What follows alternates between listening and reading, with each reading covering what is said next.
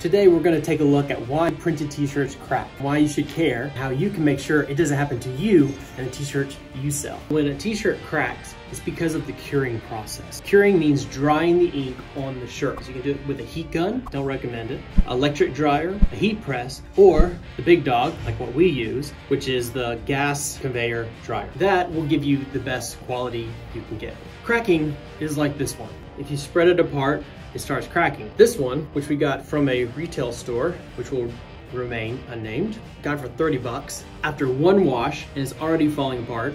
I could scratch this design off with my fingernail.